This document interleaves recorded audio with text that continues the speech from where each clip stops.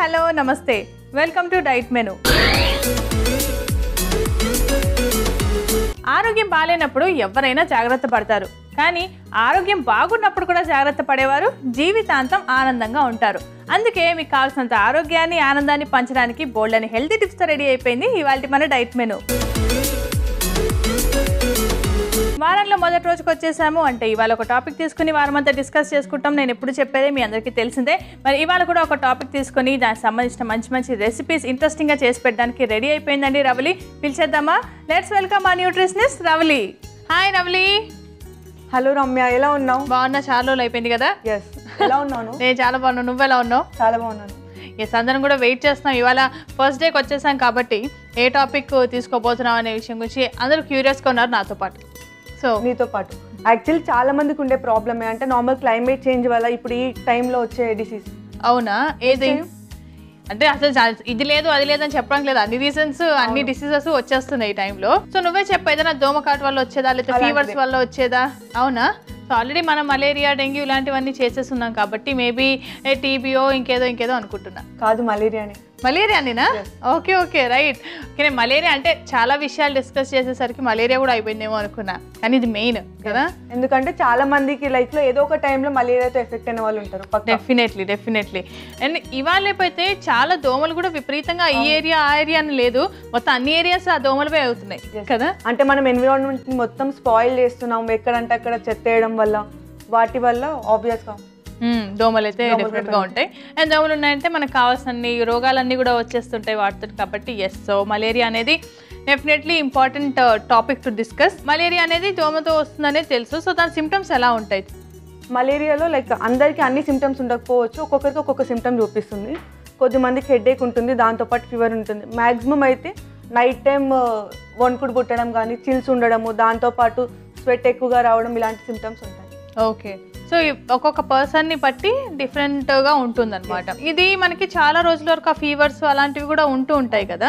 దాని తర్వాత రికవరీ కోసం మనము చూసుకుంటున్న రెసిపీస్ ఈ వీక్ అంతా చూడబోయేది, లేకపోతే ముందు నుంచి కూడా కొంచెం రాకుండా ఉండడానికి కూడా అలా ఏమన్నా ఉంటుంది? మలేరియా రాకుండా ఉండడానికి అంటూ ఎలాంటి రెసిపీస్ ఉండవు, కానీ మనం తీసుకునే రెసిపీస్ మాత్రం ఇమ్యూనిటీ పవర్ని పెంచే రెసిపీస్ ఉంటాయి కాబట్టి కొద్దిగా ఇమ్యూన్ సిస్టమ్ మాత్రం బూస్ట్ అవుతుంది. అండ్ ఇప్పుడు తీసుకునే రెసిపీస్ మలేరియా ఉన్నప్పుడు తీసుకోవచ్చు, దాని తర్వాత కూడా తీసుకోవచ్చు. ఓకే, ఉన్న టైంలో కూడా తీసుకోవచ్చు అనమాట. ఇందాకే చెప్తున్నా ఇంట్రోలోనే ఏంటంటే మన ఆరోగ్యం బాగాలేనప్పుడు జాగ్రత్త తీసుకుంటాం, అసలు ముందు నుంచి కూడా జాగ్రత్తలు తీసుకుంటే హ్యాపీగా ఉండొచ్చు ఏ ప్రాబ్లం లేకుండా అని. అందుకని ఏదైనా ముందు డిసీజెస్ రాకుండా ఉండాలంటే అందరూ ముందుగా ఇమ్యూనిటీని బిల్డ్ చేసుకోవాల్సిన అవసరం ఉంటుంది, అంటే రోగ నిరోధక శక్తిని పెంచుకోవాల్సిన అవసరం ఎంతైనా ఉంటుంది. మరి ఇవాళ ఏ రెసిపీతో స్టార్ట్ చేద్దాం చెప్పు? ఇవాళ మనం సోయా దోశ చేసుకుందాం. Okay, so soya dosa చేసుకోబోతున్నామండి. మరి సోయా దోశకి కావాల్సిన పదార్థాలు ఏంటో ఒకసారి చూసేద్దాం. సోయా దోశకి కావాల్సిన పదార్థాలు: గోధుమ పిండి, cornflour, soya floor, baking soda, ఉప్పు, soya milk, olive oil. Soya దోశకి కావాల్సిన పదార్థాలన్నీ రెడీగా ఉన్నాయి, మనం స్టార్ట్ చేసుకుందాం. ఓకే, సో దోశ అన్నమాట రకరకాల పిండ్లు కూడా కనబడుతున్నాయి నాకు. బౌల్ ఇచ్చేనా? మిక్స్ చేసేసుకుందాము. ఓకే, మనం ఫస్ట్ సోయా ఫ్లోర్ తీసుకుందాము. అండ్ మనం ఇందులో తీసుకున్న ప్రతి ఫ్లోర్ మనం ఆల్రెడీ నార్మల్గా అయితే ఫ్లోర్ని మనం జల్లెడ పట్టొద్దు, అందులో ఉన్న ఫైబర్ కంటెంట్ పోతుంది అని చెప్పుకుంటాం కదా. కానీ మనం మలేరియా ఉన్న వాళ్ళు మాత్రం జల్లెడ బట్టి మాత్రమే తీసుకోవాలి, ఎందుకంటే హై ఫైబర్ ఫుడ్ తీసుకోకూడదు. హైగా ఉండే ఫైబర్ ఫుడ్ తీసుకోకూడదు, ఎందుకంటే వాళ్ళకి డయేరియా అలాంటి ప్రాబ్లమ్స్ కూడా ఉంటాయి, అండ్ అవి వచ్చే ఛాన్స్ కూడా ఎక్కువగా ఉంటుంది. జిఐ డిసీజెస్ ఉంటాయి కాబట్టి ఫైబర్ తక్కువ ఉన్న ఫుడ్ తీసుకోవాలి. ఓకే, అవును, కొంచెం డయేరియా అది ఉన్నప్పుడు ఏంటంటే ఫైబర్ రిచ్ ఫుడ్ తీసుకుంటే అది ఇంకా ఎక్కువ అవుతుంది కాబట్టి, సో అగ్రివేట్ చేసే కాకుండా ఫైబర్ తక్కువగా ఉండేలాగా కొంచెం జల్లెడ పట్టినవి తీసుకోవాలి పిల్లు. Okay right. మనం కొద్దిగా సోయా ఫ్లోర్ వేసుకుందాము, వీట్ ఫ్లోర్,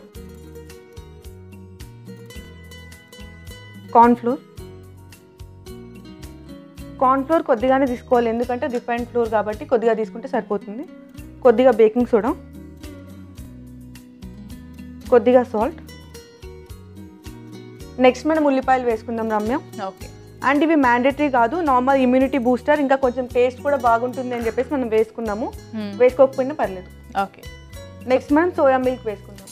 ఓకే, సో మనం సోయానే మనకి ఇంపార్టెంటా? అంటే ఇప్పుడు తీసుకున్న రెసిపీ సోయాతో తీసుకుంటున్నాం, ఎందుకంటే వాళ్ళకి తినాలని కూడా ఉంది, కొంచెం డిఫరెంట్గా ట్రై చేయడానికి. అండ్ ఇందులో కాల్షియం ఇంకా మనకు కావాల్సిన ప్రోటీన్ కూడా ఎక్కువగానే ఉంటుంది. అండ్ నార్మల్గా ఏ ఫీవర్స్ అయినా కానీ తగ్గినాక లేకుంటే ఫీవర్స్ ఉన్న టైంలో ప్రోటీన్ ఉన్న ఫుడ్ తీసుకోవాలి, దానికోసం అని చెప్పి సోయా తీసుకున్నాం. మనం కొంచెం ఇమ్యూనిటీ బూస్ట్ అవ్వడానికి బాగా హెల్ప్ అవుతుంది ప్రోటీన్ అయితే. మనం సోయా మిల్క్ యాడ్ చేసేసుకుందాము. కొంచెం దోశ అనుకున్నాం కాబట్టి మనకి ఇది కొంచెం దోశ కన్సిస్టెన్సీలో రావాల్సిన అవసరం ఉంటుంది.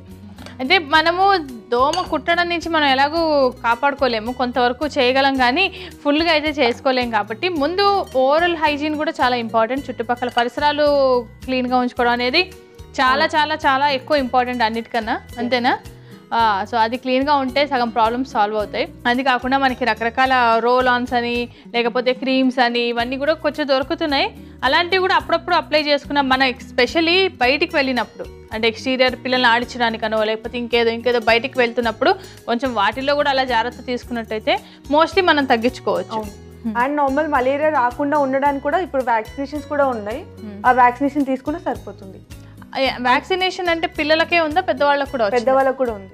ఓకే ఓకే, కొంచెం వాటర్ యాడ్ చేయనా? కొద్దిగా యాడ్ చేసుకుందాం. సో మనకి దోశ కన్సిస్టెన్సీ రావాలి కాబట్టి.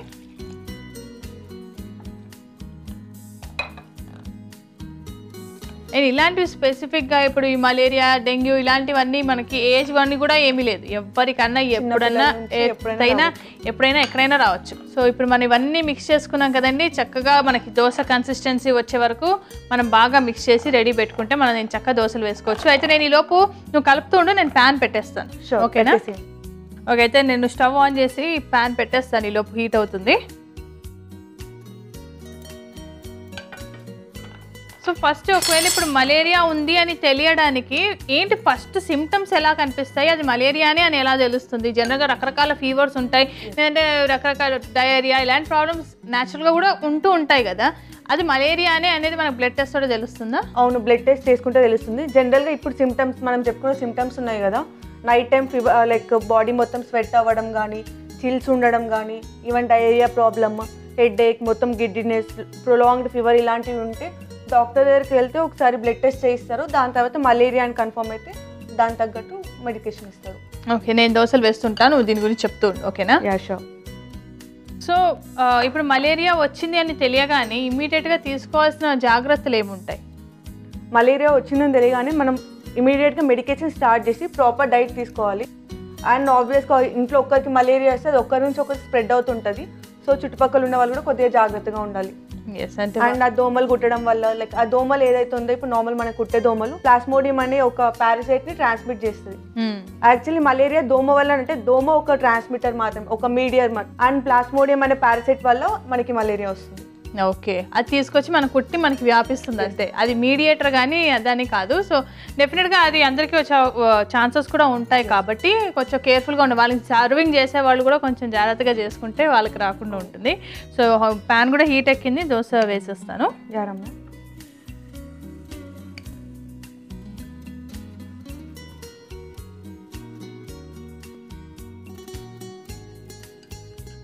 మనం ఇప్పుడు ఆలివ్ ఆయిల్ తీసుకున్నాము.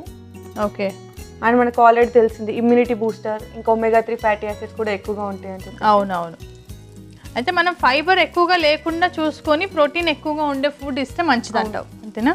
ప్రోటీన్ ఇంకా కార్బోహైడ్రేట్స్ మోడరేట్గా ఉండాలి, ఎక్కువ రిఫైన్డ్ ఫుడ్స్ అలాంటివి కూడా తీసుకోకూడదు. ఓకే. అండ్ జనరల్గా మలేరియా అంటే ఓన్లీ లైక్ దోమ కుట్టడం వల్లనే వస్తుందని చెప్పేసి అనుకుంటారు. దానివల్లనే కాకుండా organ transmission, malaria patient organs వేరే వాళ్ళకి ఇస్తే దానివల్ల కూడా, ఎందుకంటే ఆబ్వియస్గా బ్లడ్ కూడా ట్రాన్స్మిట్ అవుతుంది కాబట్టి organ transmission, blood transmission, and even వాళ్ళకి యూజ్ చేసే నీడిల్స్ కూడా మనం వాడుకుంటే దానివల్ల కూడా వస్తుంది. అందుకే మనం ఒకసారి అన్ని కేర్ఫుల్గా చెక్ చేసుకోవాలి ఏదైనా చేసుకునే ముందు. అండ్ అలాగే మనకి ఏదైనా ఫీవర్ వచ్చినా, ఏదైనా ఒంట్లో బాగోకపోతే, నేను ఇది చాలాసార్లు చెప్పాను, మళ్ళీ చెప్తా, సొంత మెడికేషన్స్ కాకుండా ఒకసారి డాక్టర్ దగ్గరికి వెళ్తే ఏమీ పర్వాలేదు, వెళ్తే మనకు తెలుస్తుంది. అట్లీస్ట్ ఏదైనా ప్రాబ్లం ఉంటే ఇనీషియల్ స్టేజ్లోనే తెలుసుకునే అవకాశం ఉంటుంది. మనం ఏదో ఇంకా వస్తుంది, ఇంకా చూద్దాం అని డిలే చేయడం కన్నా ఇనీషియల్గా ఉన్నప్పుడే ఒకసారి చూపించినట్లయితే మనకి ఏదైనా ప్రాబ్లం ఉన్నా కూడా తొందరగా డయాగ్నోస్ చేయడానికి ఉంటుంది, తొందరగా తగ్గించుకునే ఛాన్సెస్ ఉంటుంది కదా. ఓకే, సో ఇది కొంచెం మనకి 2 సైడ్స్ కూడా బాగా కాలిన తర్వాత మనకి దోశలు రెడీ అయిపోతాయి, అంతేనా? రైట్. ఓకే, సో మనకి రెడీ అయిపోయింది కదా దోశ. వేద్దాం దీన్ని కూడా ప్లేట్లోకి.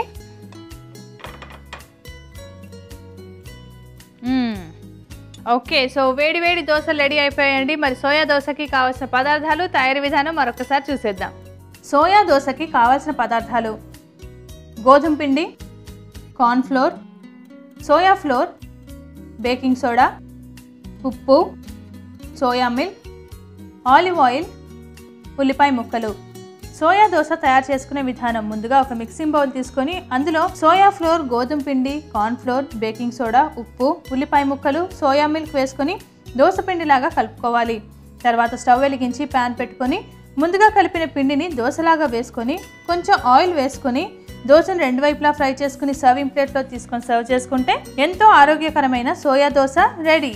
సోయా దోశకి కావాల్సిన పదార్థాలు, తయారీ విధానం చూసాం కదా. ఇప్పుడు టేస్టింగ్ టైం. సో వేడి వేడి దోశ టేస్ట్ చేసి చెప్తాను.